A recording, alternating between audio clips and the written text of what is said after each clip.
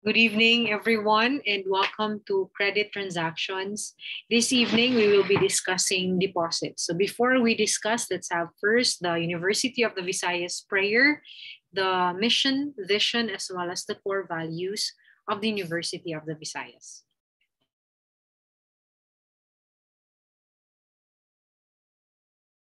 The University of the Visayas prayer.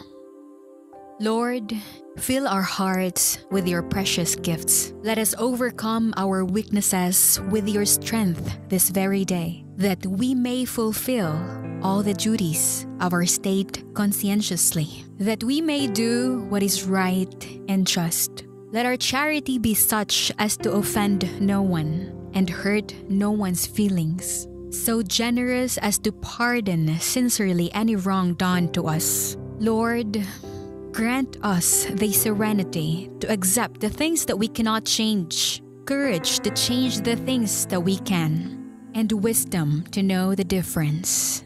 Graciously hear us, O Lord, and pour your light into our hearts and minds. Assist us today to grow in goodness and grace. Amen.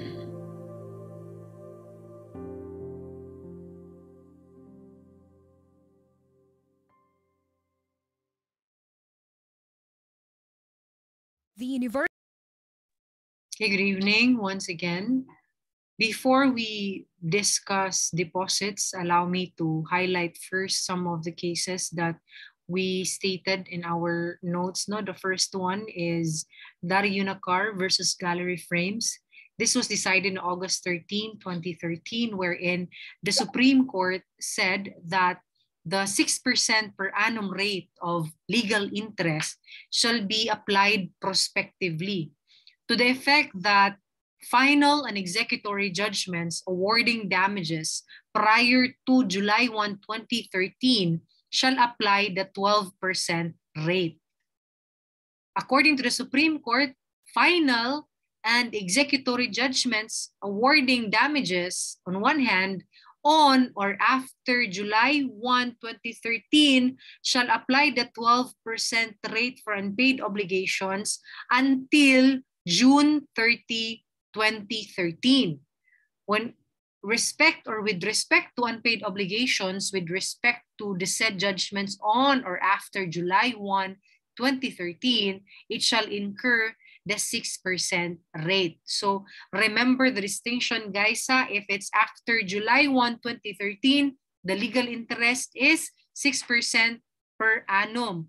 If it's prior to July 1, 2013, that is June 30, 2013, paubos, that is 12% per annum. That's the legal rate, all right?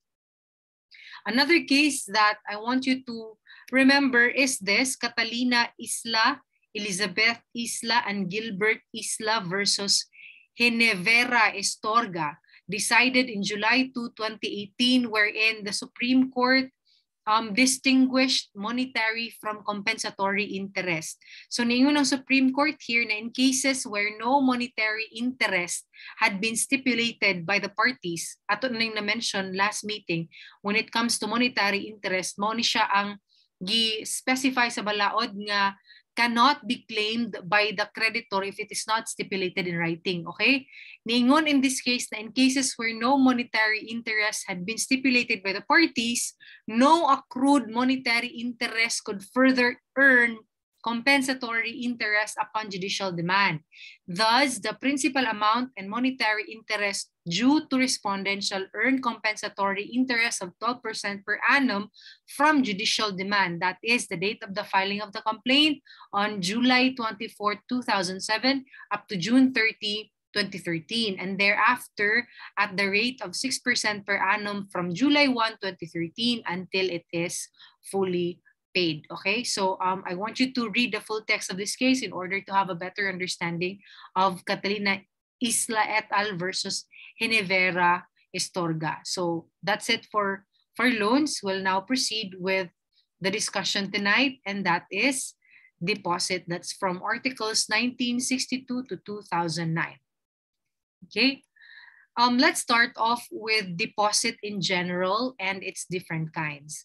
Article 1962 provides that a deposit is constituted from the moment a person receives a thing belonging to another with the obligation of safely keeping it and of returning the same.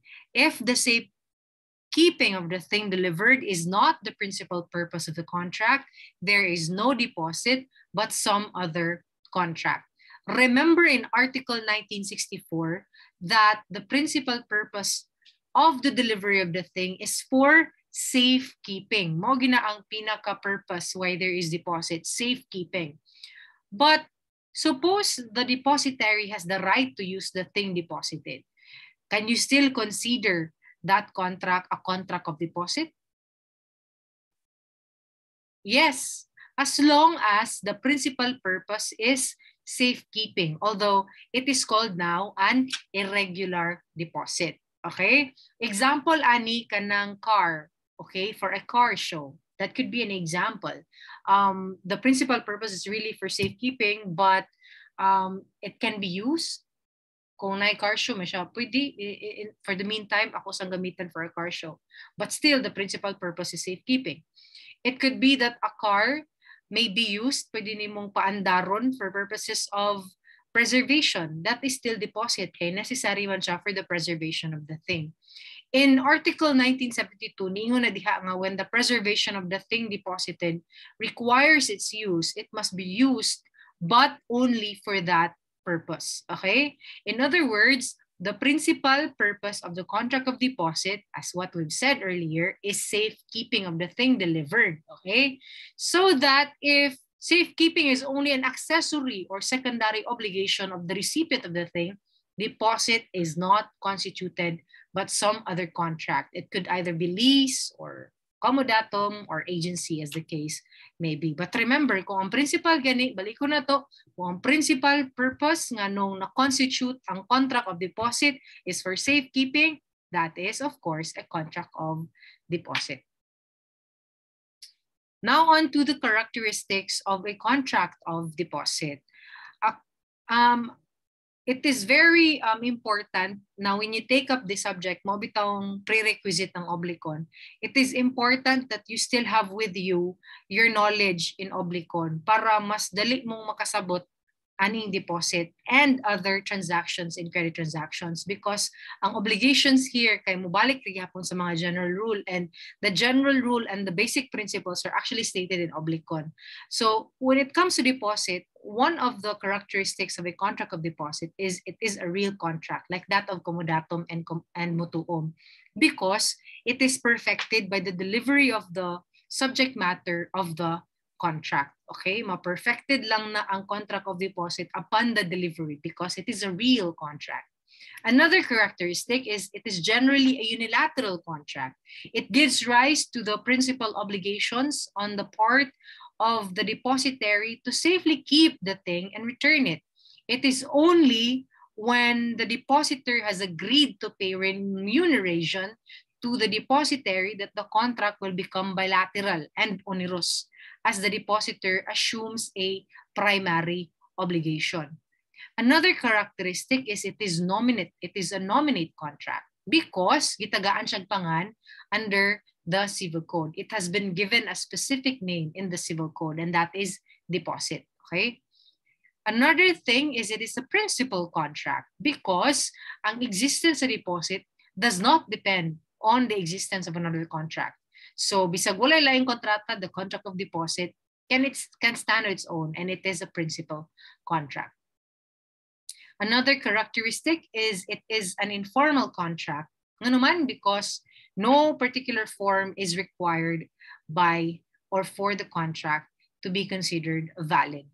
And lastly, it is generally a gratuitous contract. It is gratuitous because the depositor here does not pay compensation to the depositary, but it could also be an onerous contract. It can happen when there is a consideration or when the depositary is engaged in the business of storing goods, which we will discuss later on.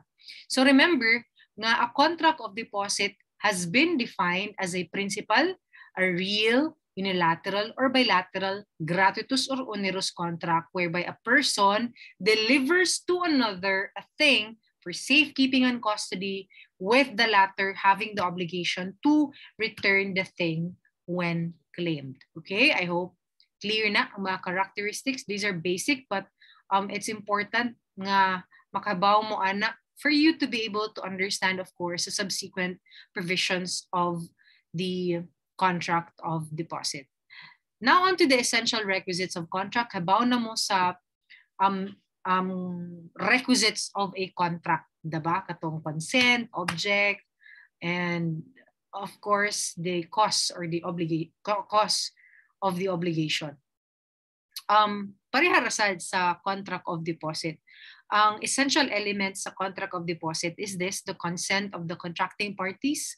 And in your oblicon, you learn that consent is manifested by the meeting of the offer and acceptance upon the thing and the costs which are to constitute the contract. So consent in your oblicon may be manifested either expressly or tacitly. Another essential requisite is the object certain, which is the subject of the subject matter of the contract. Remember na in Article 1962 in extrajudicial deposit, only movable things capable of being delivered may be the object of deposit. Okay? There may be a contract for the custody and safekeeping of immovable property, pero dili na siya contract of deposit under this article, under Article 1962. Ma-fall na siya sa Article 2006. Unsa man day naa sa Article 2006, makita ninyo diha nga in sequestration or judicial deposit, movable as well as immovable property may be its object. Okay? Unya, hinumdumi sa ninyo in your oblicon nga an object to a contract must be within the commerce of men. Ayaw ng mga imposible. It has to be determinate. Okay? And then another essential requisite of a contract of deposit is the cost of the obligation which is established. The cost here is that it is gratuitous. Okay, the deposit is essentially gratuitous, in which case the cost here is the mere liberality of the depositor.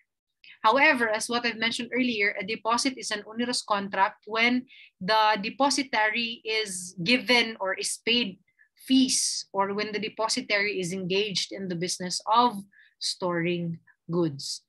And another special requisite here in the contract of deposit is delivery. Delivery of the thing is also an essential requisite of this contract, because the delivery by the depositor of the thing to the depositary is the one that actually transfers possession of the thing in the concept of deposit. Without the delivery, the depositary will not be able to comply with its obligation of safely keeping the thing and returning it. So remember, essential requisites: consent of the contracting parties, the object certain, which is the subject matter of the contract, the cause of the obligation, which is established, and then of course, delivery. All right? Now, you might ask, unsa may distinction between deposit from that of mutuum? In deposit, the principal purpose is safekeeping or mere custody of the thing deposited. While in mutuum, the principal purpose is consumption of the subject matter. Okay? Another distinction is that in deposit, the depositor can actually demand the return of the subject matter at will, while in comodatum, the lender must wait until the expiration of the period granted to the debtor.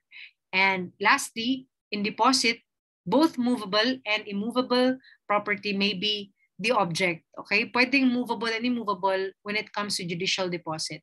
While in mutuum, only money or other consumable thing may be the object of the contract. And how about the distinction between deposit and that of comodatum? In deposit, diba, as what we said earlier, the principal purpose is safekeeping. In comodatum, ang purpose niya is the transfer of the use. Okay? Transfer of the use. In deposit, it may be gratuitous. In comodatum, essentially and always gratuitous gina siya. always, essentially, and always gratuitous. In extrajudicial deposit, only movable things may be its object. While in comodatum, both movable and immovable property may be the object. You have to distinguish between extrajudicial, as what we mentioned earlier, katong 1962, and that of judicial deposit, which we will, of course, discuss later on. Now on to Article 1963, okay? Article 1963 provides that an agreement to constitute a deposit is binding, but the deposit itself is not perfected until the delivery of the thing. Mo niya itong gisgutan ganiha, since it is a real contract, therefore, it is perfected only upon the delivery of the object of the contract. Okay? Wala ta nagbuot-buot ganiha when we said that these are the characteristics of a real or of a deposit or of a contract of deposit. Na siya. It's provided for in Article 1963. Now on 1964, it states that a deposit may be constituted judicially or extrajudicially. A deposit may be created by virtue of a court order or by law and not by the will of the parties. Mo na nga, if you notice, in Article 1962, when it defines deposit, and in Article 1964, when it classified deposit into judicial and extrajudicial, it used the term deposit is constituted or deposit may be constituted, because there can be an instance wherein it may be constituted not really by the will of the parties, but by virtue of a court order or by law. Okay? In this article, niingon siya nga ang deposit may be judicial or extrajudicial deposit. When we talk about judicial deposit, it is one which actually takes place when an attachment or seizure of property in litigation is ordered. Okay, is ordered. So I want you now to jump to Articles 2005 to 2009. 2009 siya, guys. Okay? Para namoy bird's eye view of what are the examples of a judicial deposit. In Article 2005, it states that a judicial deposit or sequestration takes place when an attachment or seizure of property in litigation is ordered. Okay? Unsa man ang attachment or seizure of property. There can be an instance wherein there is a case, let's say, collection of sum of money. And then, wala, tanaw ron sa complainant or the plaintiff, walay mabayad si defendant or the debtor in this case. But kibaw siya nga na property. So, if ma-identify ni mo na ang property, pwede na siyang i-attach. And the court can say, okay, by virtue of the attachment, dapat i-judicially deposit na siya ng certain property. The purpose of the judicial deposit is to protect the rights of the parties. Now, in case of insolvency on the part of the debtor and the part of the depositor, na ay property mga magamit para to satisfy the judgment of the court. So, muna siya basically ang example sa attachment or seizure of property in litigation. Basically, that's judicial deposit, wherein it could happen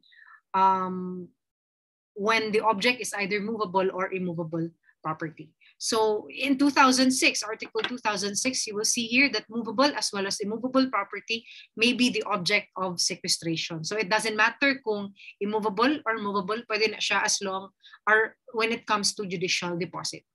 Now, the depositary of property or object sequestered cannot be relieved of his responsibility until the controversy which gave rise thereto has come to an end, unless the court so orders. The depositary of property sequestered is bound to comply with respect to the same with all the obligations of a good father of a family. And in 2009, Article 2009, it states that as to matters not provided for in this code, judicial sequestration shall be governed by the rules of court.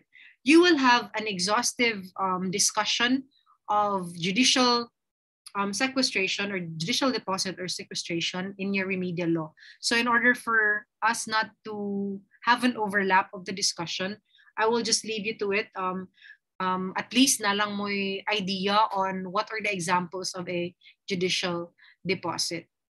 So let's now go back to Article 1964. We already know kung unsa ang judicial deposit. You already know what are the instances. You already have an idea of the instances kung kano sa mo take place ang judicial deposit.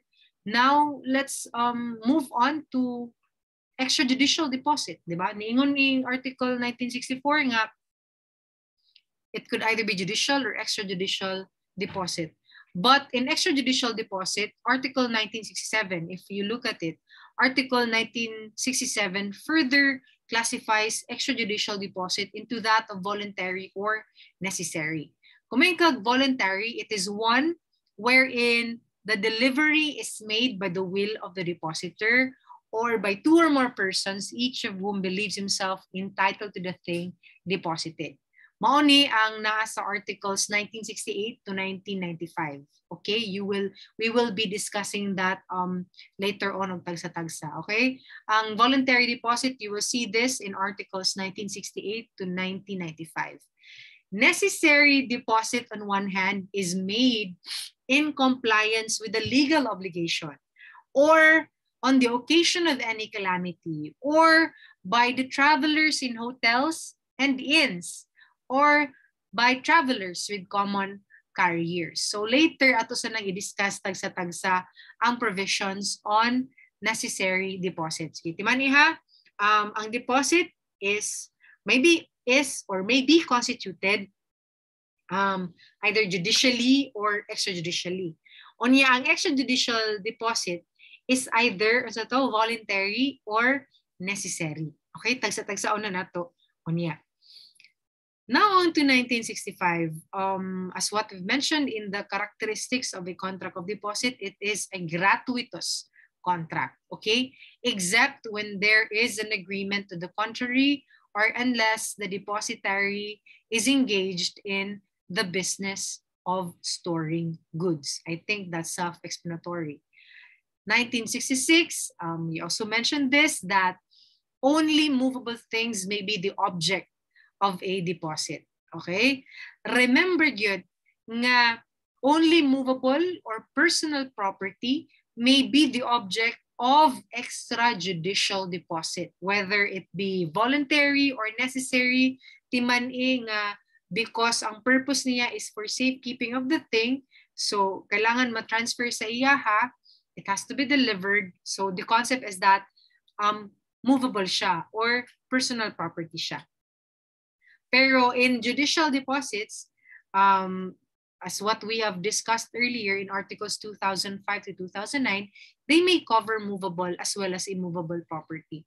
Its purpose being to protect the rights of the parties to a suit. All right? And we also discussed this, that an extrajudicial deposit is either voluntary or necessary. Okay? We're done with this. Let's now proceed to voluntary deposit. So, unsang maning voluntary deposit? Article 1968 provides that a voluntary deposit is that wherein the delivery is made by the will of the depositor. A deposit may also be made by two or more persons, each of whom believes himself entitled to the thing deposited, with a third person who shall deliver it in a proper case to the one to whom it belongs. Okay? As what we have mentioned earlier, a voluntary deposit is one wherein the delivery is made by the will of the depositor. Ang pinaka-distinction ani with that of necessary deposit is that in voluntary deposit, the depositor has complete freedom in choosing the depositary. Pero in necessary deposit, wala na siya nga klase of freedom. There is lack of free choice on the part of the depositor when it comes to necessary deposit. Now on to Article 1969. Article 1969 provides that a contract of deposit may be entered into orally or in writing. Okay, orally or in writing. As what you have recalled in your oblicon, di ba?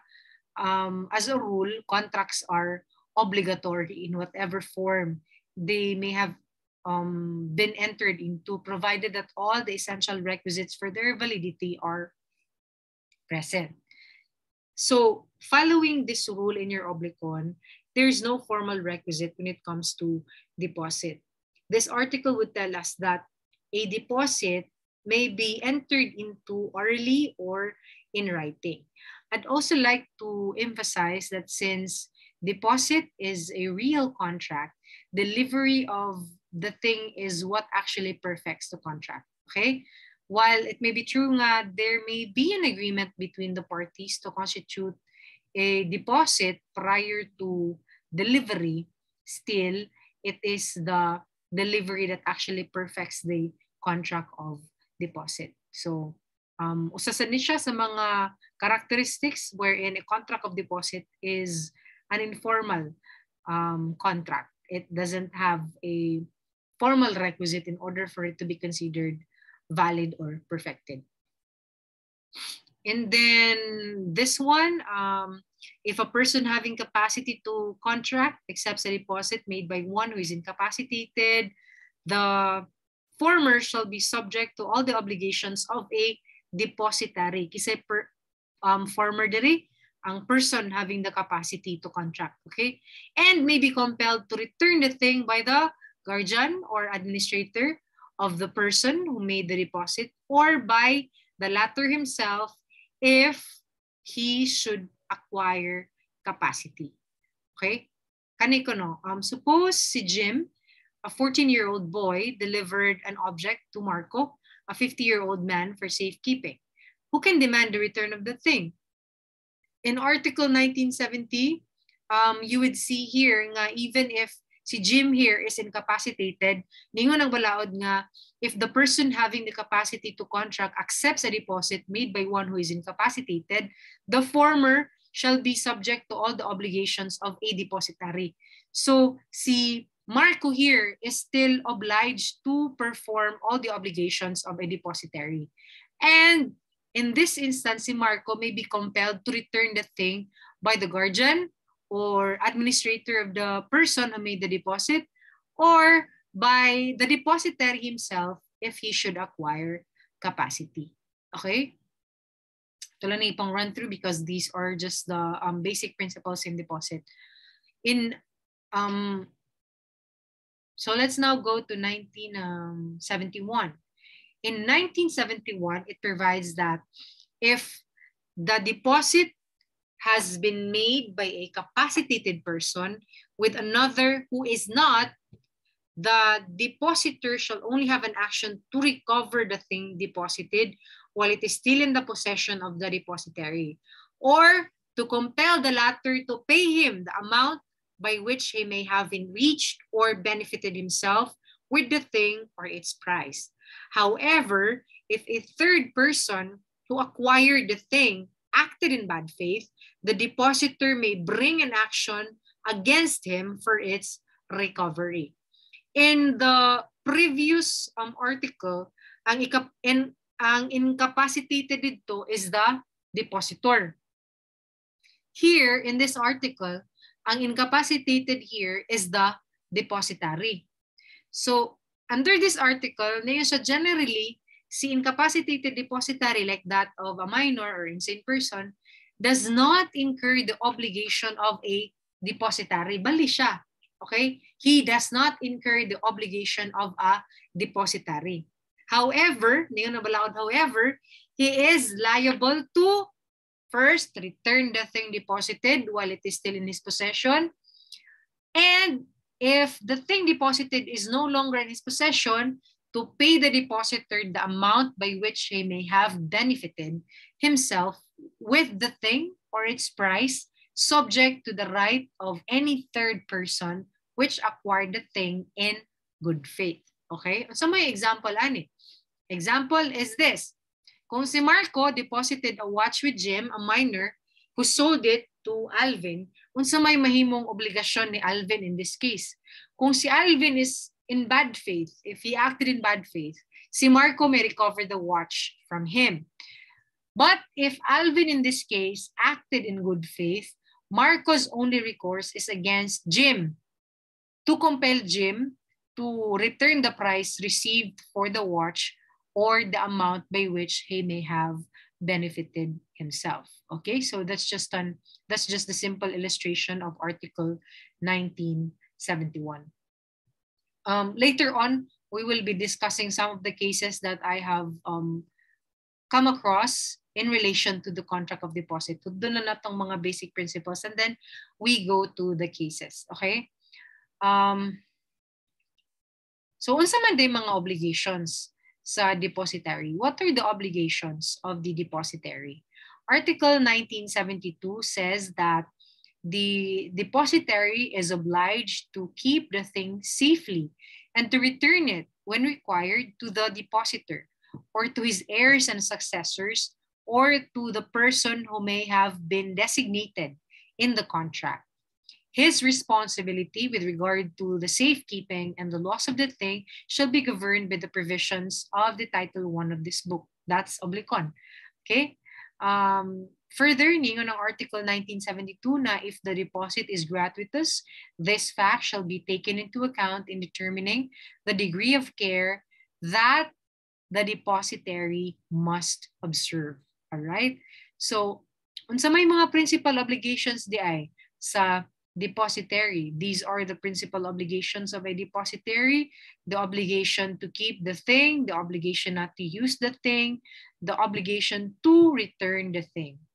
Now, in relation to keeping the thing, okay, the depositary has the following related obligations: to keep the thing safely, not to deposit the thing with a third person, dili pwede, not change the way of the deposit, and to collect interest on certificates when they become due and preserve the value of securities.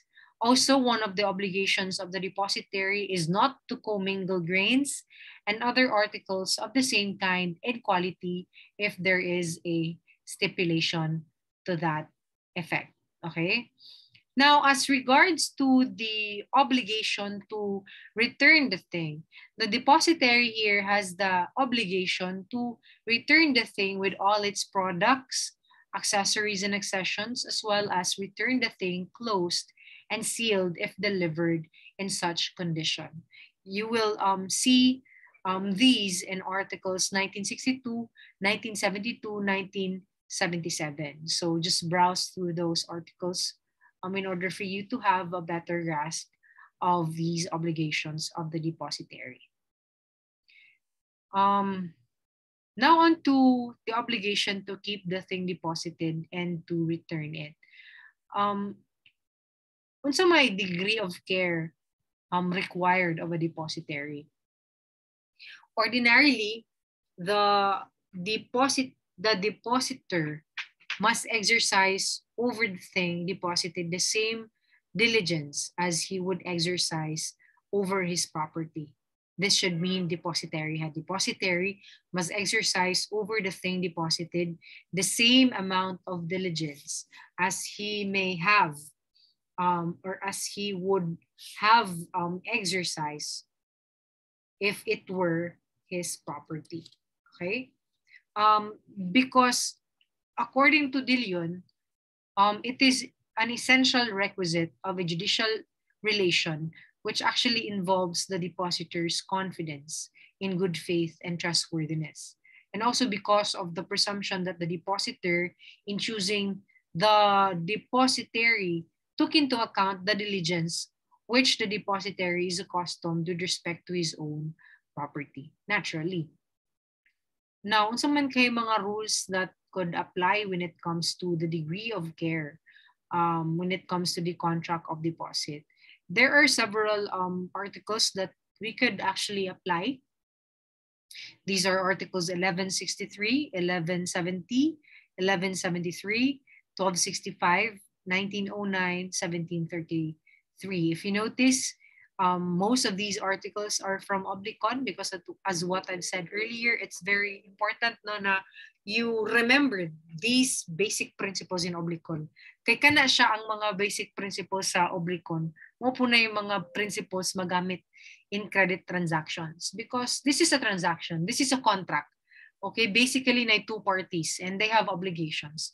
Unsa may basihan nato, of course, the law on obligations and contracts. Okay, if you remember, Article 1163 says that every person obliged to give something is also obliged to take care of it with the proper diligence of a good father of a family, unless ang law mismo or ang stipulation of the parties requires another standard of care. Article 1170, you can go to Article 1170. Ningon na nga those who in the performance of their obligations are guilty of fraud, negligence, or delay, and those who in the manner contravene the tenor thereof are liable for damages. Okay? In 1265, ningon na whenever the thing is lost in the possession of the debtor, it shall be presumed that the loss was due to his fault unless there's proof to the contrary and without prejudice to the provisions of Article 1165. Okay? Just browse through those articles in order for you to be reminded of the obligations of the parties when it comes to a contract or transaction, as the case may be. Okay? Also remember that the required degree of care is greater if the deposit is made for compensation than when it is gratuitous. Okay. Also, another thing, if there's a provision on the return before a specified term, the thing deposited must be returned to the depositor whenever he claims it, even though a specified term or time for such may have been stipulated in the contract. You might ask, unsa may dapat i-return? What must be returned? The depositary must return the thing received together with all its products, accessories, and accessions. Okay? Accessories and accessions. Exception lang yun ani guys is ang Article 1976. Okay? Article 1976. In Article 1976, kung ang depositary was not prohibited from commingling grains and other articles of the same kind and quality, then the depositary must return an article of the same kind of and quality. Also, in Article 1990, if the depositary by force majeure loses the thing and receives money or another thing in its place, he must deliver the same sum of money or other thing received to the depositor. Okay? Also, napoy instance in Article 1991, if ang depositary's heir would sell the thing deposited and then the sale was actually done in good faith, not knowing that the thing was merely deposited, he is only bound to return the price that he may have received. Okay, so these are just some of the examples. Generally, imong iuli gyud ang thing na receive together its products, accessions, and accessories. But there are certain or several exceptions, such as Articles 1976, 1990, and that of 1991. Okay. Now, kisa may imong ulian, to whom should it be returned? As a rule, the depositary must return the thing to the depositor or to his heirs and successors or to the person who may have been designated by the court. Okay? Now, what is the effect in case of breach of the obligation to return? The law says that if the depositary fails to return the thing, then his liability will be governed by the general provisions on obligations under Title 1, Book 4 of the Civil Code. Okay?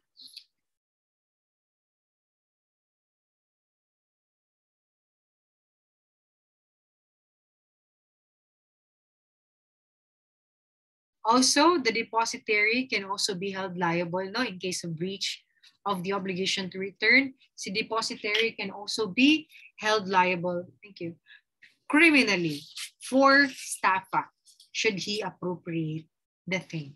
Okay? So, timanin na ninyong mga obligations sa depositary in case of his failure to return the thing deposited. Okay? Now, may the depositary deposit the thing with a third person. Pwede ba nga ikaw ang gideposituhan, unya imo sang i-deposit further? Pwede? Article 1973 would tell us that unless there's a stipulation to the contrary, the depositary cannot deposit the thing with a third person. If deposit with a third person is allowed, the depositary is liable for the loss if he deposited the thing with a person who is manifestly careless or unfit. The depositary is responsible for the negligence of his employees. All right?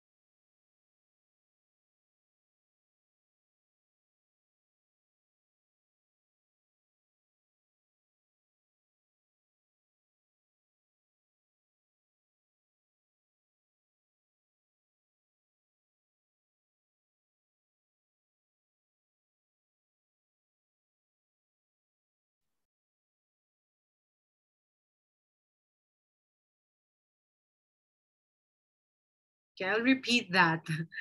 Wala di ko audio ganiya. Okay, suppose the thing was deposited with a third person and it was allowed to be deposited, but the thing was lost. Is a depositary liable for damages? In this case, you have to qualify your answer, okay? The depositor is not responsible in case the thing is lost without negligence of the third person with whom he was allowed to deposit the thing if such third person is not manifestly careless or unfit. Okay? Otherwise, liable siya. Right? So I hope that's clear. Let's now go to Article 1974. Okay? Article 1974 provides that the depositary may change the way of the deposit if under such or if under the circumstances they may reasonably presume that the depositor would consent to the change if he knew of the facts of the situation. However, before the depositary may make such change, shall notify the depositor thereof and wait for his decision unless delay would cause danger.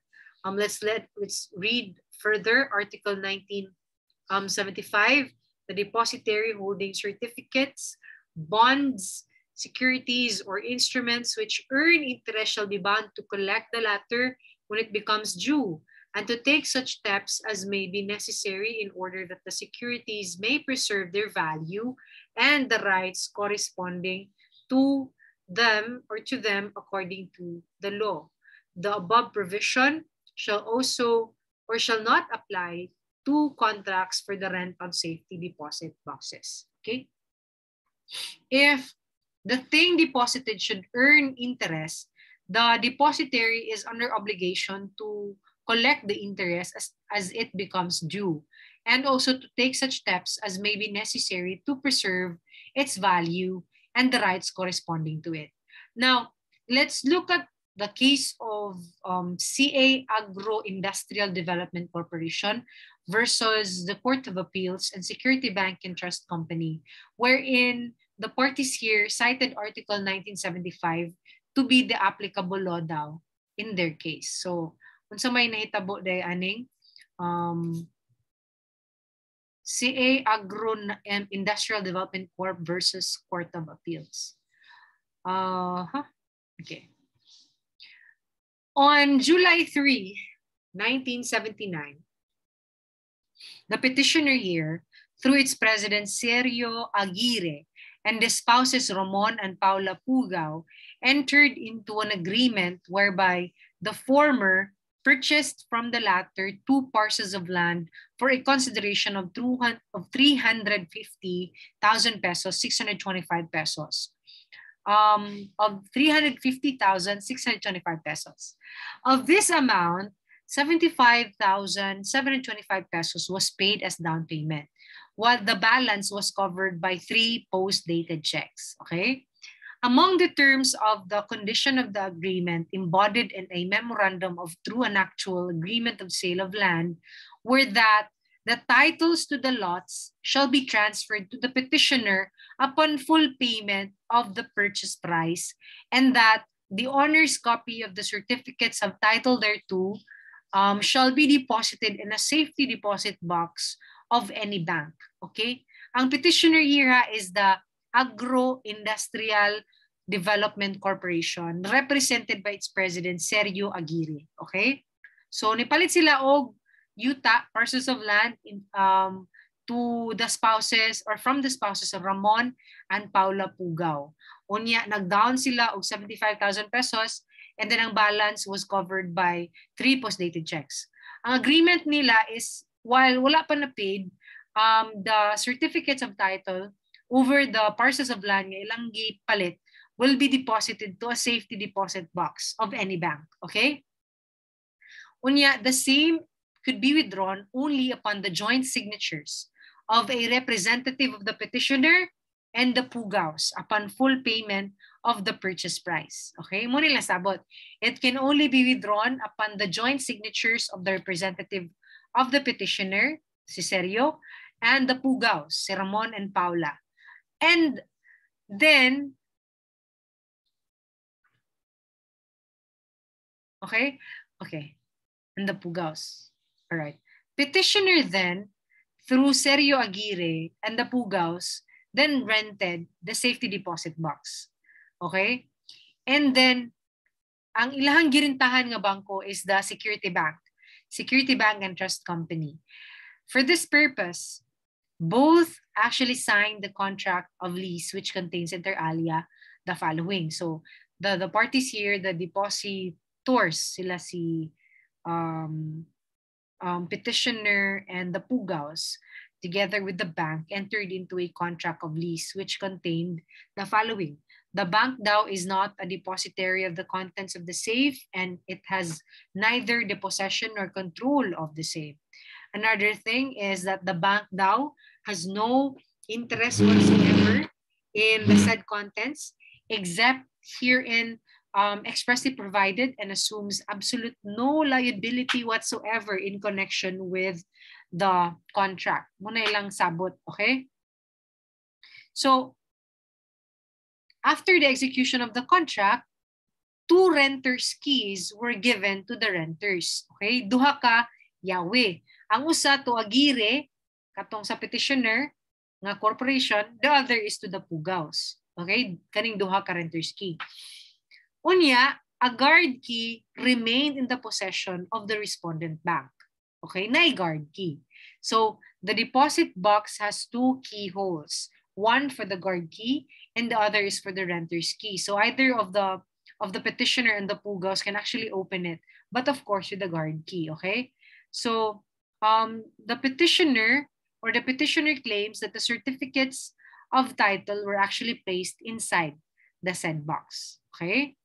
Thereafter, a certain Mrs. Margarita Ramos offered to buy from the petitioner the 2 lots at a price of 225 pesos per square meter, which, as petitioner alleged in his complaint, translate to a profit of 100 pesos per square meter, or a total of 280,500 pesos for the entire property. So, ang netabo, Mrs. Ramos demanded the execution of a deed of sale, which necessarily entailed the production of the certificates of title. So, in view thereof, si Aguirre, katong representative or president of the petitioner corporation, accompanied by the Pugaos, then proceeded to the respondent bank in 1979, October 4, to open the safety deposit box and get the certificates of title. However, when they opened the box in the presence of the bank's representative, the box actually yielded no such certificates. Why so? Ang deposit box. And because of the delay in the reconstitution of the title, si Mrs. Ramos, katong buyer sa corporation, withdrew her earlier offer to purchase the lots. And as a consequence thereof, ningon ang petitioner na they failed to realize the expected profit of 280,500 pesos. Hence, kaning petitioner, kaning corporation, filed on September 1, 1980, a complaint for damages against the respondent bank with the Court of First Instance, now the Regional Trial Court of Pasig, which docketed the same as civil case number 38382. All right? So ang issue here is this, is the contractual relation between a commercial bank and another party in a contract of rent of a safety deposit box with respect to its contents placed by the latter, one of bailor and bailee, or one of a lessor and that of a lessee. Okay, again, the issue here is the contractual relation between a commercial bank and another party in a contract of rent of a safety deposit box with respect to its contents placed by the latter, one of bailor and bailee, or one of lessor and lessee. So how did the Supreme Court rule on this one? The Supreme Court said that we agree with the petitioner's contention that the contract for the rent of the safety deposit box is not an ordinary contract of lease as defined in Article 1643 of the Civil Code. However, in the Supreme Court, we do not fully subscribe to the view that the same is a contract of deposit that is to be strictly governed by the provisions of the Civil Code on deposit. The contract in the case at bar is a special kind of deposit. It is a special kind of deposit. Sa pamaging sa Supreme Court, yung pa ang Supreme Court, it cannot be characterized as an ordinary contract of lease under Article 1643 because the full and absolute possession and control of the safety deposit box was not given to the joint renters, the petitioner and the Pugaos. The guard key of the box remained with the respondent bank. And without this key, neither of the renters could open the box. On the other hand, the respondent bank could not likewise open the box without the renter's key. In this case, the said key had a duplicate, which was made to that both of the renters could have access to the box. Okay? Further, in the Supreme Court, hence, the authorities cited by the respondent court on this point do not really apply. Neither could Article 1975, also relied by the respondent court, be invoked as an argument against the deposit theory. Obviously, the first paragraph of such provision cannot apply to a depositary of certificates, bonds, securities, or instruments which earn interest if such documents are kept in a rented safety deposit box. It is clear that the depositary cannot open the box without the renter being present. Okay? Ngayon, pag yung Supreme Court, we observe, however, that the deposit theory by itself does not altogether find unanimous support even in American jurisprudence. We agree with the petitioner that under the latter, the prevailing rule is that the relation between a bank renting out safe deposit boxes and its customer with respect to the contents of the box is that of a bail or the bailee, the bailment being for hire and mutual benefit. This is just the prevailing view because, according to the Supreme Court, There's, however, some support for the view that the relationship in question might be more properly characterized as that of landlord and tenant or lessor and lessee. It has also been suggested that it should be characterized as that of licensor and licensee. The relation between a bank, a safe deposit company, a storage company, and the renter of a safe deposit box thereof is often described as contractual, express or implied, oral or written, in whole or in part. But there is apparently no jurisdiction in which any rule other than that applicable to bailments governs questions of the liability and rights of the parties in respect of the laws and contents of the safe deposit box. Okay, so mo nangingon siya nga special kind of deposit ni siya. In the context of our laws, the Supreme Court said further, which authorize banking institutions to rent out safety deposit boxes, it is clear that in this jurisdiction, the prevailing rule in the United States has been adopted. That is, Section 72 of the General Banking Act pertinently provides that in addition to the operations specifically authorized elsewhere in this act, banking institutions other than building and loans association may perform the following services. Una, receive in custody funds, documents, valuable objects, and rent deposit boxes for safeguarding of such effects. The bank shall also perform such services permitted under subsections. And that of this section as depositaries or as agents. Okay? So with this, the Supreme Court said na note ko no that the primary function is still found within the parameters of a contract of deposit. That is the receiving in custody of funds, documents, and other valuable objects for safekeeping.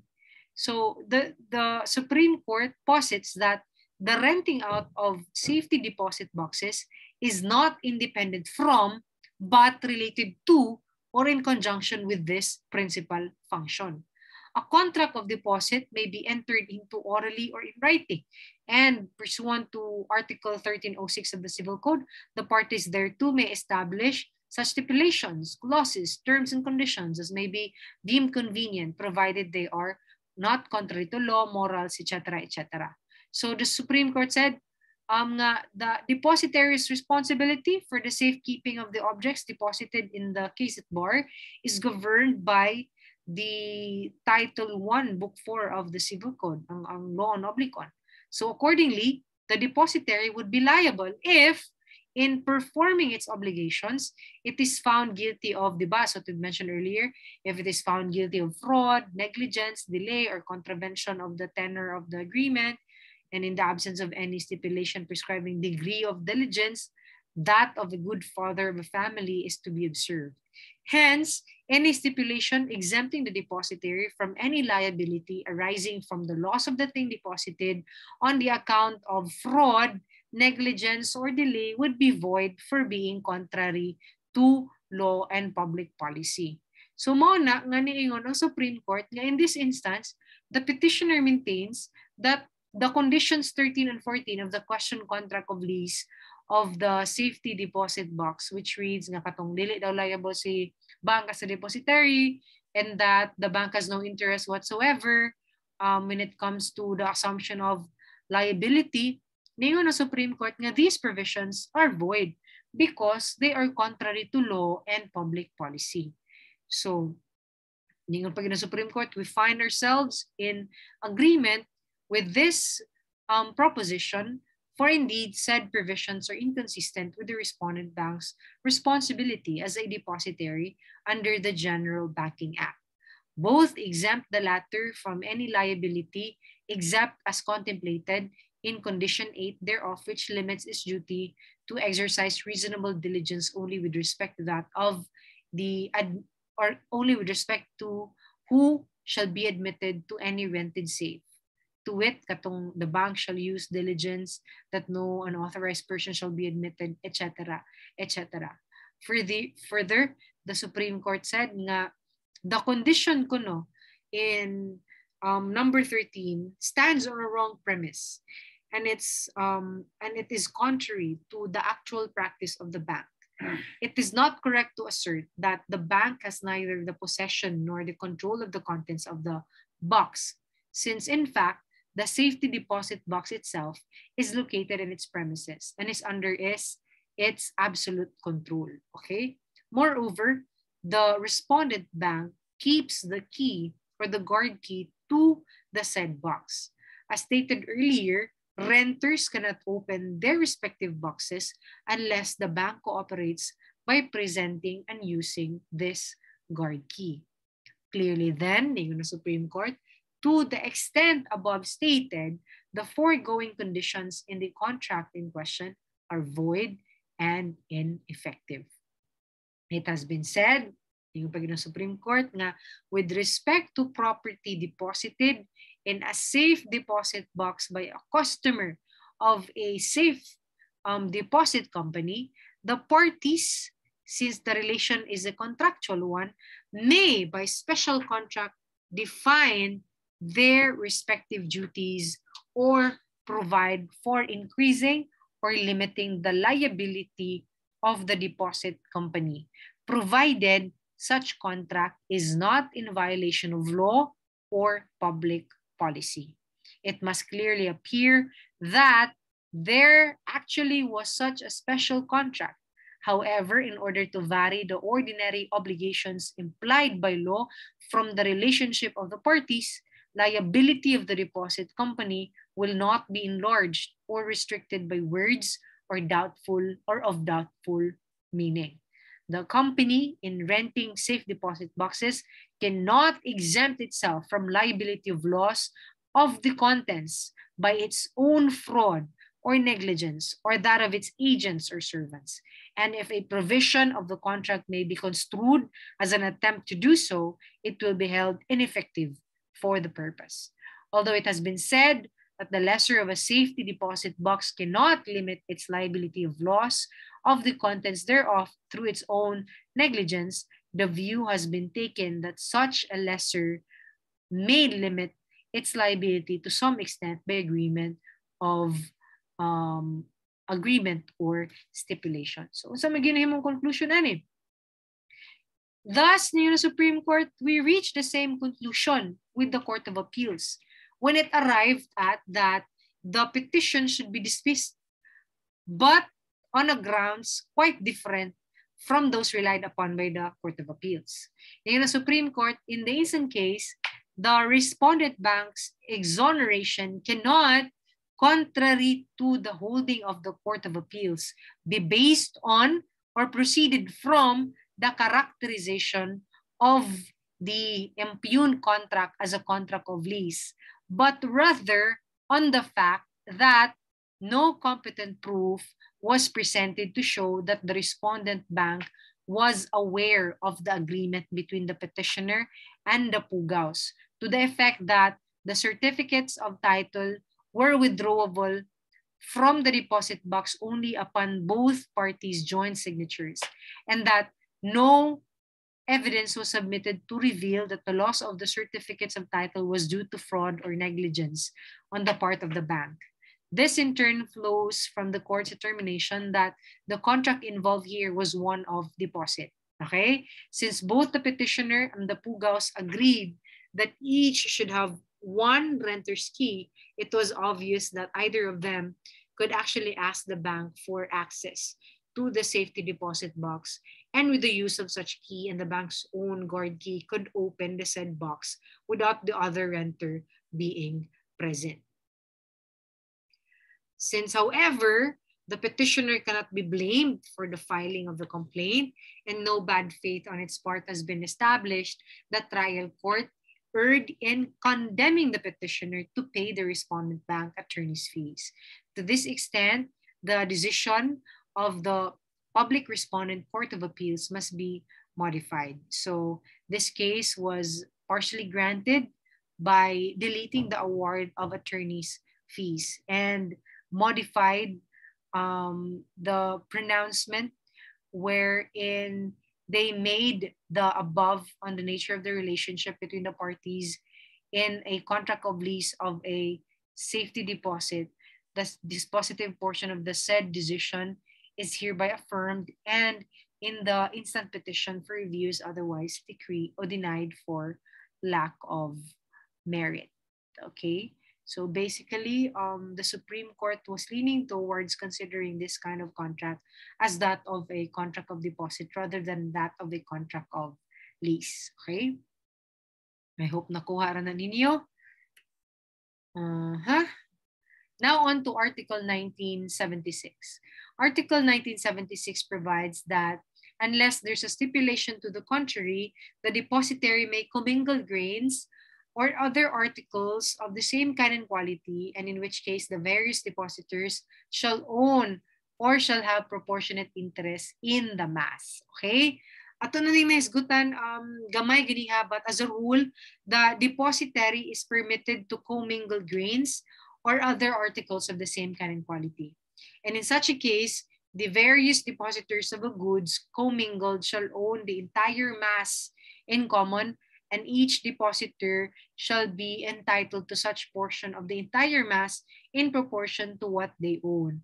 But if there is a stipulation to the contrary, the depositary, of course, cannot commingle the goods even if they are of the same kind and quality. Unsa may example aning Article 1976? Si Jim, for example, received from Marco for deposit mga 30 kavans of rice. And then from Alvin, mga 20 kavans. And then from Joe, 10 kavans. So the rice being of the same kind and quality. Parihang ganadon. Okay?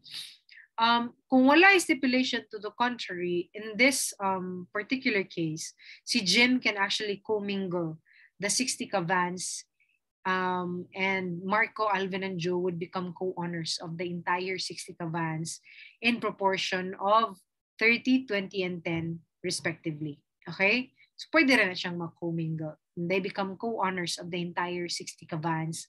Of course, ang ilang ownership is in proportion to what they actually own. So that is in 30, 20, and 10 respectively. Syempre, kung dili sila of the same kind and quality, naturally, ang duty sa depositor is to really keep them separate. Okay? Really keep them separate.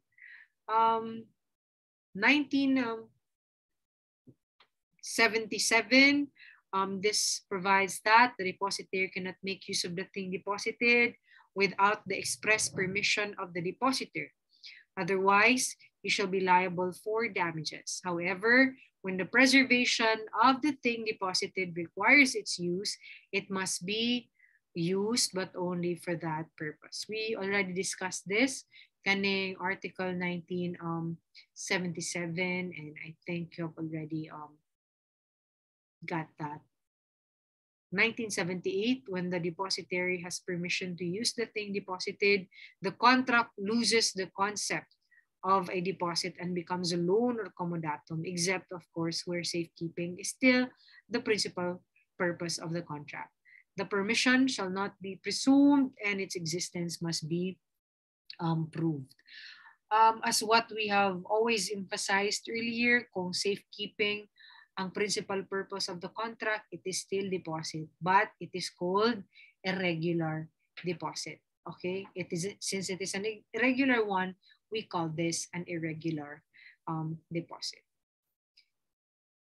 And then, kano sa aman ang depositary liable for the loss of the thing through fortuitous event? Diba, in comodatum, generally, di man liable si Bailey for the loss of the thing due to fortuitous event, except in Article 1942, because, diba, as a general rule, a person may not be held liable for a thing which may not have been foreseen, or if foreseen is inevitable. But of course, ningon mismo ang balaod ana nga except when the law so provides. Okay, and in this case, an exception sa comodatum is Article 1942. It is what the law so provides. The same is true, or the same rule is applicable in deposit. Generally, they are liable for fortuitous event, but there are exceptions, and the exceptions are actually enumerated in Article 1979. Article 1979 provides that the depositary is liable for the loss of the thing through a fortuitous event if it is so stipulated, if he uses the thing without the depositor's permission, if he delays its return, and if he allows others to use it even though he himself may have been authorized to use the same. Okay, so basically these are the exceptions wherein the depositary may be held liable for the loss of the thing even if the loss was due to a fortuitous event. Diba nila na? 1979. Okay? Kani, suppose si Jim went to BPI and then nag-open siya dito time deposit. Okay?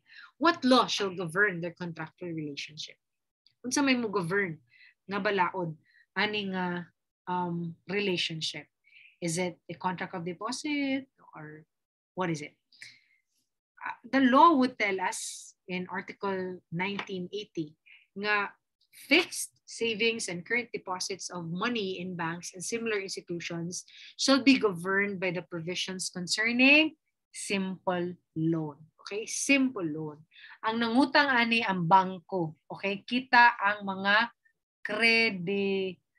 creditor. Yes, we are the creditor of the bank. So this contractual obligation or contractual relationship is actually governed by the provisions concerning simple loan. Now, you might ask, are these irregular deposits, attorney? The answer, of course, is no, because in the first place, di man siya deposit. Contract of loan man siya. Simple loan man ang mag-govern niya. Okay? But the SC had the occasion to tell us that these kind of transactions are in the nature of an irregular deposit because the bank daw has the right to use money we deposited to them. Okay? Ako na ni siyang ipaagi, I like to emphasize that the business of banking is one imbued with public interest. Okay? Mo ning giingon sa Supreme Court in City State Bank versus Teresita Tobias and Shelly D. Valdez, decided in March 7, 2018. Ningon ng Supreme Court nga, the business of banking is imbued with public interest. As such, banking institutions are obliged to exercise the highest degree of diligence, as well as high standards of integrity and performance in all its transactions. The law expressly imposes upon the banks a fiduciary duty towards its clients and to treat in this regard the accounts of its depositors and or with meticulous care. The contract between the bank and its depositor is governed by the provisions of the Civil Code on Simple Loan or Mutuo, with the bank as the debtor and the depositor as the creditor. Kita ang creditor.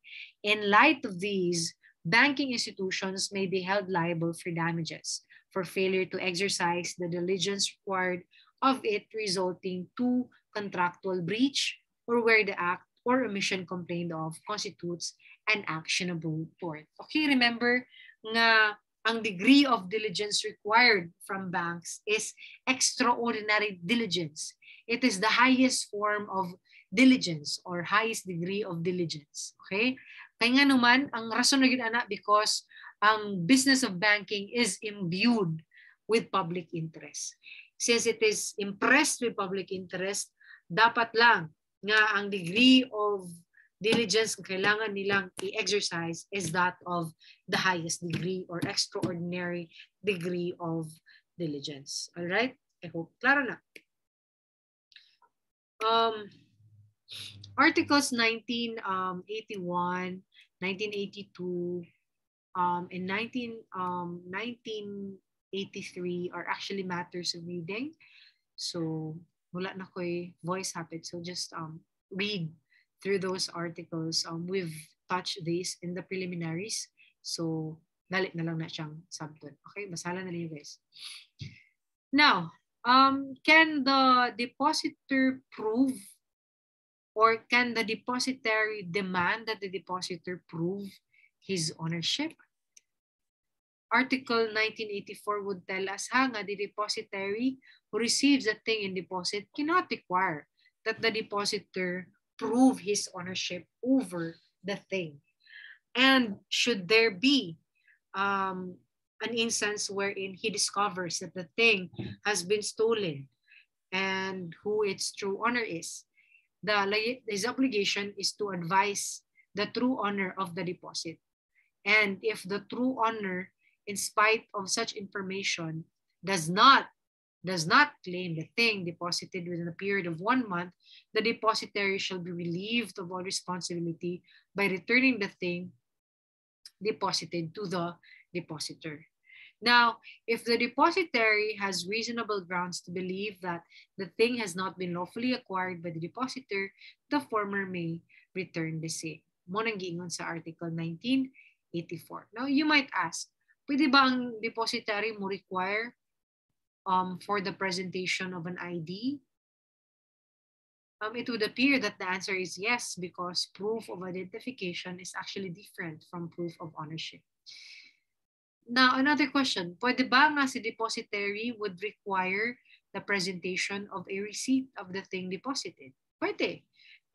As we've said, it is only a proof of identification and not of ownership.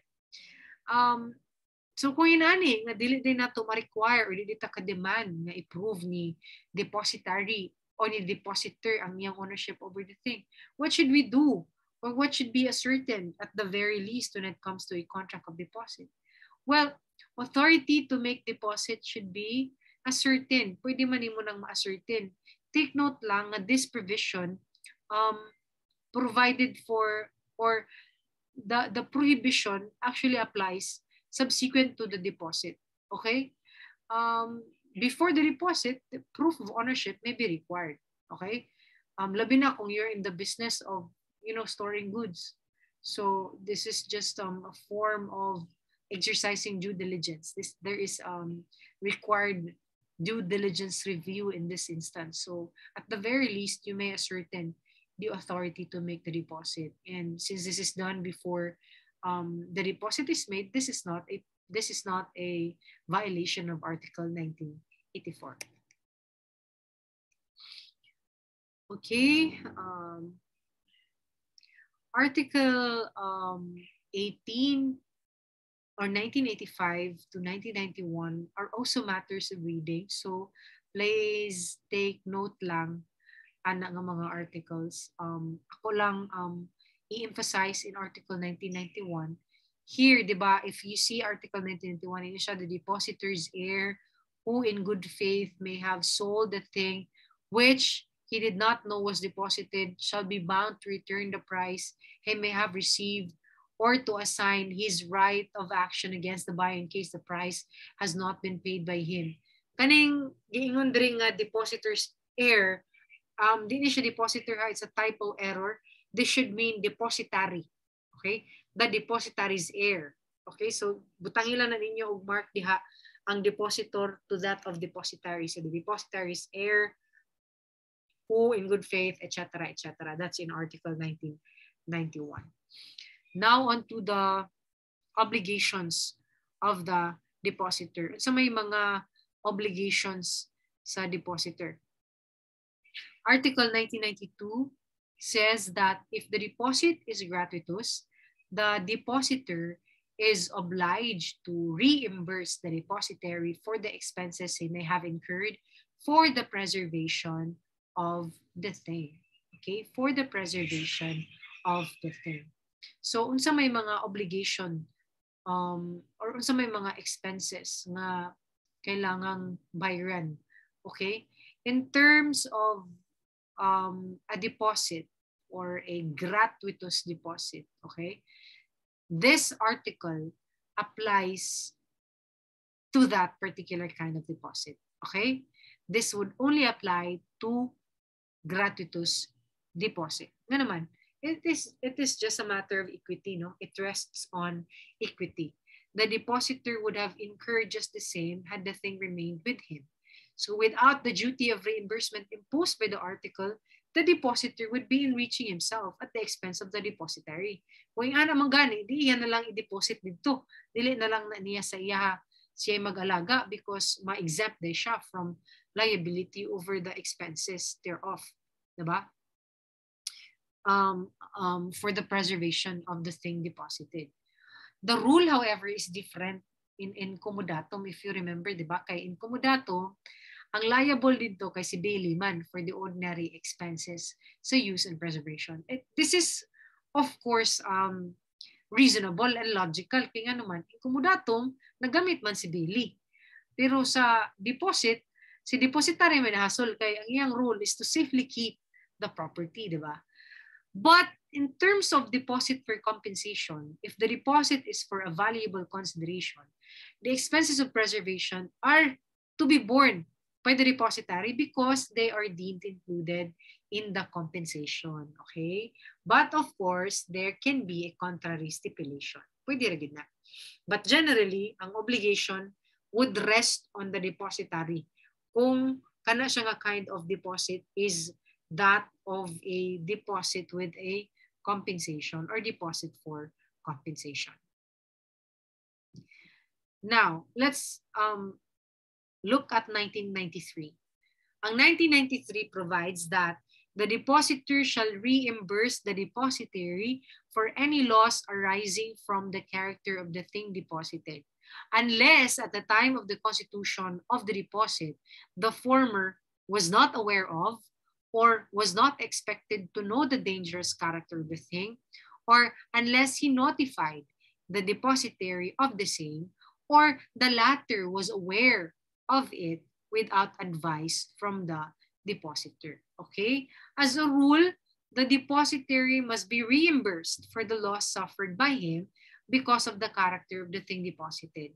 Unless, of course, at the time of the constitution, mo nang may exception. At the time of the constitution of the deposit, the depositor was not aware of or was not expected to know the dangerous character of the thing, or unless he notified the depositary of the same, or the latter was aware of it without advice from the depositor. Now on to Article 1994. 1994 provides that the depositary may retain the thing in pledge until the full payment of what may be due by him or due him by reason of the deposit. This actually talks about legal pledge. Okay? The thing retained serves as a security for payment of what may be due to the depositary by reason of the deposit. So here, the depositary may actually foreclose the thing na deposited through legal pledge through a public auction. Okay? Oof. So, okay. 1995. This talks about the instance where or instances wherein the contract of deposit is extinguished. Okay? So, upon kanus aman ma-extinguish ang contract of deposit, first, upon the loss or destruction of the thing deposited, or in case of a gratuitous deposit, upon the death or either the depositor or the depositary. Remember nga kung ang deposit is for a compensation, dili na siya ma-extinguish by the death of either party. Because in this case, it is not a personal, purely personal kind of obligation. So it will survive. And ang mupuling nga parties would be the heirs, the assigns of either of the party nga mamatay. Okay? Okay. So kani, let's discuss this case. Maria Barreto versus Leona Reyes. This is a very old case, but a very good example discussing the concept of deposit. So this was decided on March 21, 1908. In this case, the transaction was, according to the Supreme Court, the transaction was not that of a deposit. Although, ang term magigamit sa parties is that of deposit. Atong tanahon kung saan hitabo.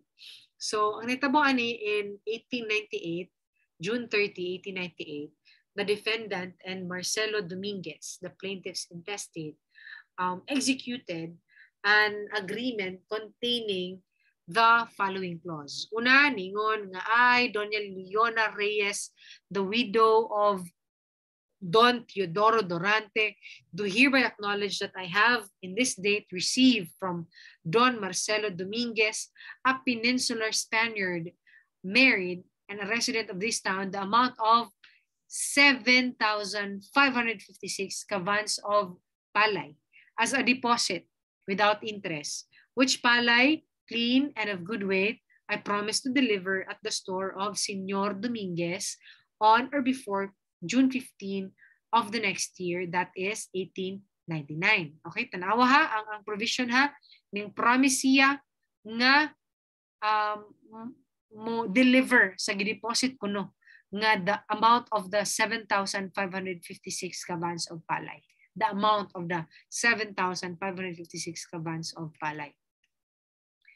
In case further ha, ang iyang promise niyon, in case that the aforesaid date I am not able to deliver the whole amount of the kavans as above stated, I promise to liquidate any undelivered balance and reduce the same to money at the highest price for which the product may be sold in Nueva Caceres, and the resulting amount I likewise agree to pay for in palay, clean and of good weight, at this store on the June or in the 15th of June of the following year, 1900, at the rate of 30 provincial gantas of each peso.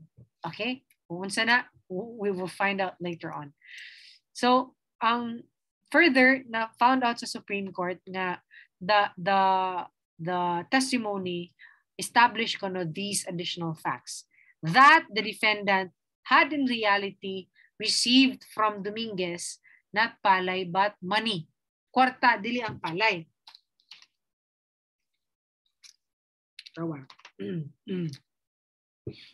Estimated according to a standard not shown as the equivalent of the palay mentioned the result of the settlement of the previous transactions between them. That during the absence of Dominguez from the province, he left his affairs in charge of an agent whose powers included the carrying out of this contract, and that the defendant made delivery on account amounting to 253.5 kavans, leaving a balance of 7,302.5 kavans undelivered.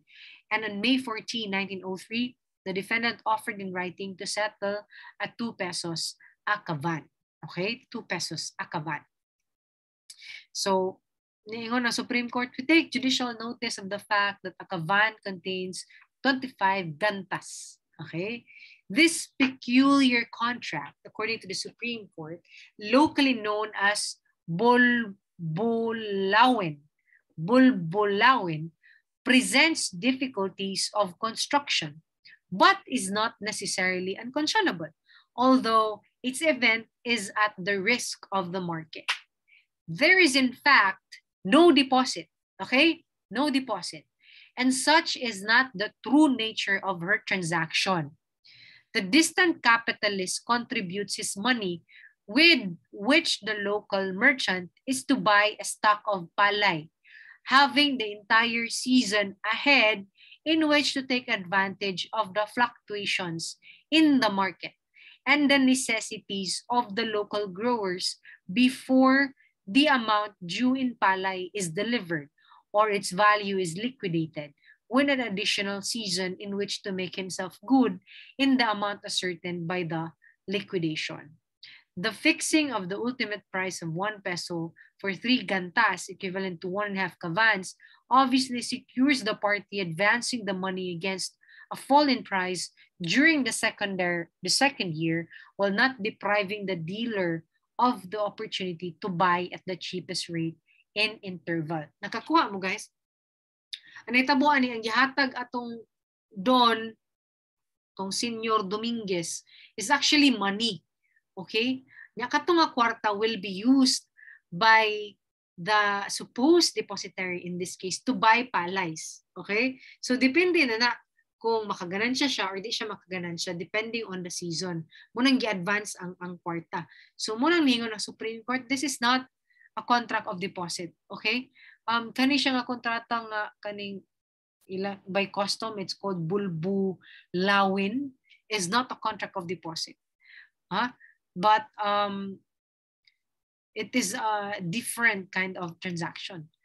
Further, in the Supreme Court, in this instance, it seems that about the date of the contract, the price of palay was under 1 peso. But owing to rinderpest among the working cattle into the insurrection, the quotations steadily rose, at time reaching from 5 to 6 pesos a kavan. So the trial judge assessed the damages at the market price on the date of his decision, giving a judgment for the return of 7,302.5 kavans, or the recovery of its value at the rate of 3 pesos a kavan. We are of the opinion that he should rather have followed the method of ascertaining damage provided in the contract itself, which involved no illegality and no oppressive penalty. Okay? So, yung Supreme Court, ayaw pagbutbuot o kwintada, sunda tong nasa kontrata. And ang nasa kontrata, ningon nga, there was much conflicting, the Supreme Court said further that there was much conflicting testimony as to the value of the grain at different periods, and especially in the year 1900s, owing to the disordered condition of the country. So the Supreme Court further said that the date of liquidation was set as June 15, 1899, and the price in that year has been variously estimated by different witnesses. Okay? So dapat na Supreme Court, this should be the measure of damages as is seen from following out the process of the contract. Mamuni kontrata. So the next step, according to which, is to ascertain the equivalent of the sum in kavans of palay at the rate of 30 gantas. That is to say, at the rate of 0.83 pesos, 1/3 for each kavan, resulting to 13,114 kavans. So this is the quality of palay to the delivery of which the plaintiff under the contract is entitled, and the amount of money to which, in default of such delivery, she has a right to be paid as its value at that time at the contract rate of 0.83 and 1/3, to wit 10,953.75 cents with interest. So in other words, the effect of the contract is to fix the damages by the price of the date of liquidation, although finally payable 1 year thereafter. So basically, ang giklaro sa Supreme Court, bisan pag ang gipanganin nyo ng kontratahan deposit, kung makita ang nature sa transaction that it is not a contract of deposit, we will of course not reduce that kind of contract as that of deposit. Okay, so muna yung judgment sa court. Alright, so let's now proceed to necessary deposit. Okay, gamay na lang, necessary deposit. When is deposit necessary? Ang Article 1996 would tell us that a deposit is necessary when it is made in compliance with the legal obligation, or when it takes place on the occasion of any calamity such as fire, storm, flood, pillage, shipwreck, or other similar events. So kano saman nga it is made in compliance with the legal obligation. So may mga examples ani.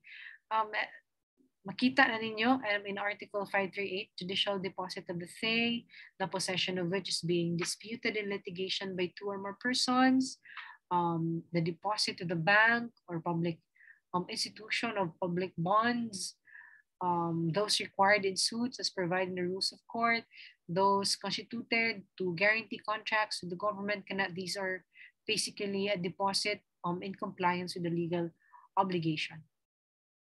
Now, paragraph 2 of 1996 provides that there is also a necessary deposit when it takes place on the occasion of any calamity, such as fire, storm, flood, pillage, shipwreck, or other similar events. Example, ani in case of a death, unya naanod, let's say, ang waterproof television ni Jim ngadto kang Marco. Si Marco in this case nga nakakuha sa waterproof television would be considered a depositary by virtue of this particular provision. Okay. I hope that's clear. Okay, Article 1997 is basically self-explanatory. It says that the deposit referred to in number 1 of the preceding article shall be governed by the provisions of the law establishing it, and in case of its deficiency, by the rules of voluntary deposit. The deposit mentioned in number 2, on one hand, shall be regulated by the provisions concerning voluntary deposit and by Article 2168. All right, jump lang to Article 2168 for you to be able to know kung unsa na siya. All right.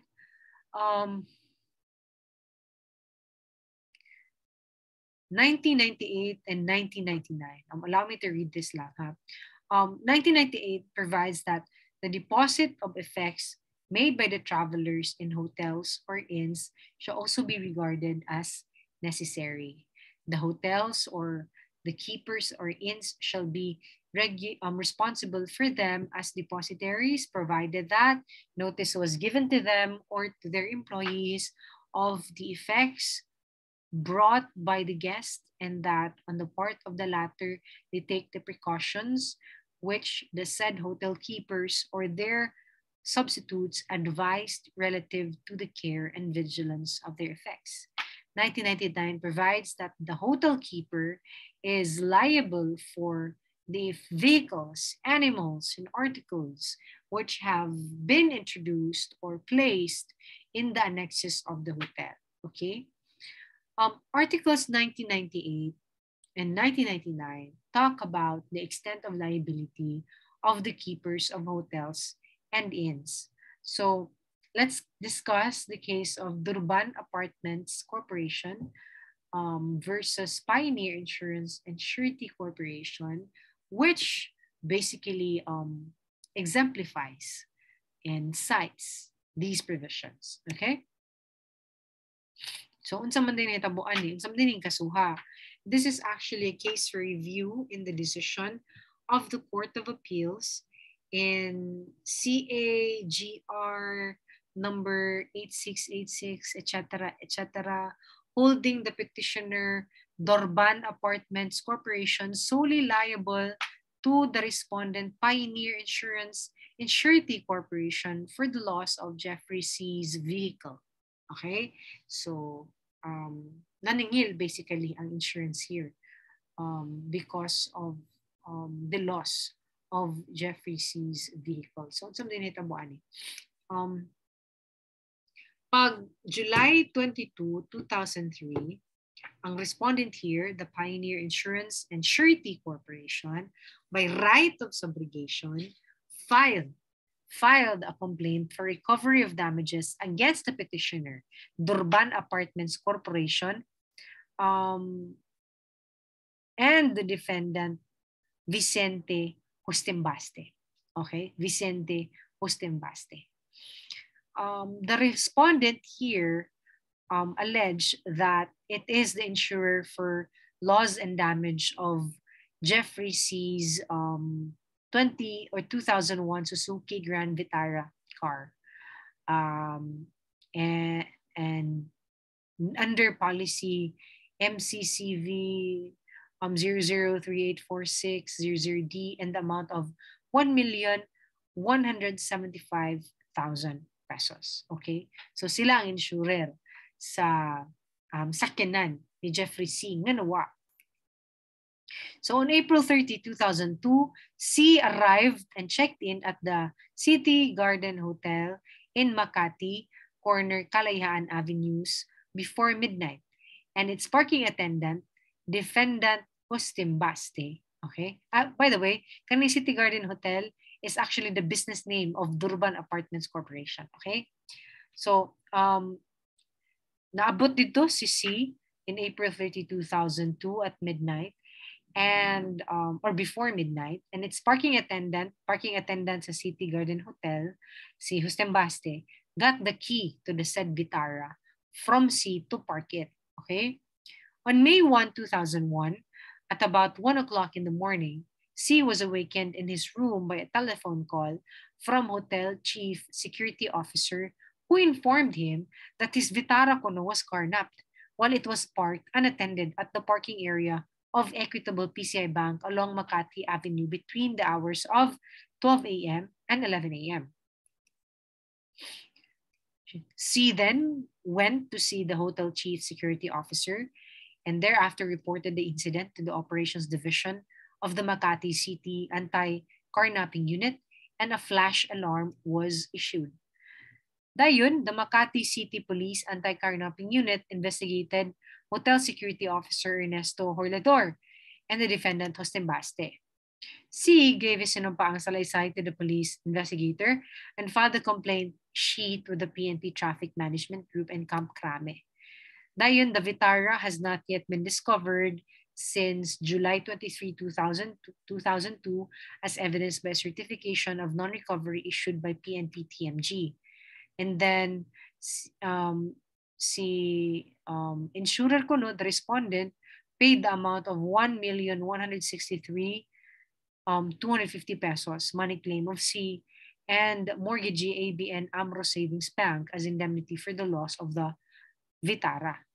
According to them, the Vitara was lost due to the negligence of Durban Apartments and Hustimbaste because it was discovered during the investigation that this was the second time that a similar incident of carnapping happened in the valet parking service of Durban Apartments, and no necessary precautions were taken to prevent its repetition. Unya, ningon pag ang respondent nga Durban Apartments was wanting in due diligence in the selection and supervision of its employees, particularly the defendant Hustimbaste. And the defendant Hustimbaste and the petitioner Durban Apartments failed and refused to pay its valid, just, and lawful claim despite such demands or despite written demands. Upon the service of summons, Durban Apartments and defendant Hostimbaste filed their answer with compulsory counterclaim, alleging that si Kuno did not check in at the hotel. On the contrary, he was a guest of a certain Ching Montero. And defendant Hostimbaste did not get the ignition key of C's Vitara. On the contrary, it was C Kuno who requested a parking attendant to park the Vitara at any available parking space. And it was parked at the Equitable Bank parking area, which was within C's view, while he and Montero were waiting in front of the hotel. Ningon pag yun ang petitioner here nga they made a written denial of the demand of the respondent Pioneer Insurance for want of legal basis, and that the valet parking services are provided by the hotel for the convenience of its customers looking for a parking space near the hotel premises. Nindot kayo siya lang mga depensa. Ingon pag siya, it is a special privilege that it gave to Montero and C, and that it does not include responsibility for any losses, damages to motor vehicles and its accessories in the parking area. So upon the service of summons, okay. So, ngayon pag sila nga at the same time, it was si Kuno himself who parked his Vitara within the premises of the hotel, as evidenced by the valet parking customers' claim stub issued to him. The carnapper Kuno was able to open the Vitara without using the key given earlier to the parking attendant, and subsequently turned over to C after Vitara was stolen. Defendant Hostimbaste saw the Vitara speeding away from the place where it was parked. Lain pag na depensa, si Hostimbaste Kuno tried to run after it and then blocked its possible path, but to no avail. Giblockan pag niya. And C Kuno was duly and immediately informed of the carnapping of his Vitara. And then the matter was reported to the nearest police station, and the defendant Hostimbaste and Horlador submitted themselves to police investigation. So the issue here that actually reached the Supreme Court is whether the petitioner here, Durban Apartments Corporation, is liable to respondent for the loss of C's vehicle. Yun sa mga Supreme Court, The Supreme Court said that in this case, respondent substantiated the allegations in its complaint. That is, a contract of necessary deposit existed between the insured C and the petitioner. On this score, we find no error in the following disposition of the appellate court, that the records also reveal that upon arrival at the City Garden Hotel, C gave notice to the doorman and parking attendant of the said hotel, and that Tostimbaste about his Vitara when he entrusted its ignition key to the latter. Tostimbaste issued a valet parking customer claim stub to C, parked the Vitara at Equitable PCI bank parking area, and placed the ignition key inside a safety key box while C proceeded to the hotel lobby to check in. The Equitable PCI Bank parking area, in the Supreme Court, became an annex of the City Garden Hotel when the management of the said bank allowed the parking of the vehicles of hotel guests thereat in the evening after banking hours. Further, the Supreme Court said nga Article 1962 in relation to Article 1998 of the Civil Code defines a contract of deposit and necessary deposit made by persons in hotels or inns as follows. Katotong gibasa ganiha, diba? Pointly or plainly, from the facts found by the lower courts, the insured C deposited his vehicle for safekeeping with petitioner through the latter's employee, Tostimbaste. In turn, Tostimbaste issued a claim stub to C. Thus, the contract of deposit was perfected from C's delivery when he handed over to Tostimbaste the keys to his vehicle, which Tostimbaste received with the obligation of safely keeping and returning it. Ultimately, the petitioner in this case is liable for the loss of C's vehicle. Okay, so that's the case of Dorban Apartment Corporation versus the Pioneer Insurance Corporation.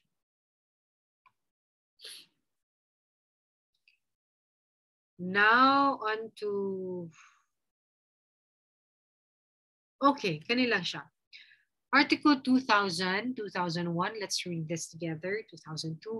Niingon ang Article 2000, the respondent referred to in the two preceding, the responsibility referred to in the two preceding articles shall include the loss of or injury to the personal property of the guests caused by the servants or employees of the keepers of the hotels or inns, as well as strangers, but not which may proceed from any force majeure. The fact that travelers are constrained to rely on the vigilance of the keeper of the hotels or inns shall be considered in determining the degree of care required of him. Timan ilang ni guys nga kaning diri sa Article 2000 in relation to 2001, force majeure ng sa kabutang labi na ang act of a thief or a robber who has entered the hotel when it is done with the use of arms or through an irresistible force. Kung pareha itong nahitabo sa Dorban, nga gikarnap without the use of arms, without proof that there was use of arms, diretso ra, of course, liable ang hotel. But if there was force majeure as defined in Article 2001, kana siya ma-exempt or ma-exonerate ang hotel for the liability. All right? In 2002, the hotel keeper is not liable for compensation if the loss is due to the acts of the guests, his family, servants, or visitors, or if the loss arises from the character of the things brought into the hotel. Okay, I think that's self-explanatory. And then this one, Kanin, 2003, remember, the hotel keeper cannot free himself from responsibility by posting notices to the effect that he is not liable for the articles brought by the guest. Di na pwede na sa kita kag mga notices diha. They cannot free themselves from liability. That's in 2003. Any stipulation between the hotel keeper and the guest whereby the responsibility of the former as set forth in 1998 to 2001 is suppressed or diminished shall be void. Void hapon na. Bisag na po may kontrata. Dahil the hotel keeper has a right to retain the things brought into the hotel by the guest as a security for credits on the account of lodging, and supplies usually furnished to hotel guests. So, okay. So, in fact, in the case of YHT Realty versus CA, which actually cites Article 2003 of the Civil Code, it provides that the hotel keeper cannot free himself from responsibility, diba, by posting so and so. The Supreme Court said that Article 2003 was incorporated in the new Civil Code as an expression of public policy precisely to apply to situations the such that presented in this case. The hotel business, like common carriers business, is imbued with public interest. Ha? Mura po bangko ba? Imbued with public interest. Catering to the public, hotel keepers are bound to provide not only lodging for hotel guests and security to their persons and belongings. The twin duty constitutes the essence of the business. The law, in turn, does not allow such duty to the public to be negated or diluted by any contrary stipulation in the so-called undertakings that ordinarily appear in prepared forms imposed by hotel keepers on guests for their signature. Okay? So basahan lang po ng YHT Realty versus Court of Appeals for you to be able to understand this case fully. Okay? And then, sequestration, we have already discussed this, and I'm sure you will have an extensive discussion of this particular concept or of these articles when you reach remedial law. So, I hope klaro lang na as a recap, deposit, the principal purpose of deposit is for safekeeping, and then it may be constituted either judicially or extrajudicially. And when we talk about extrajudicially, this may be further classified into a voluntary or necessary deposit. When it comes to judicial, mo ni siya an instance wherein attachment or seizure of property in litigation is actually ordered. So I hope you learned something tonight. I really apologize for not being able to conduct this live earlier because I had an issue with my internet connection. But I'll try my best to or to find a better connection in the next meeting. So thank you very much for listening. I hope to see you guys next meeting. Good night.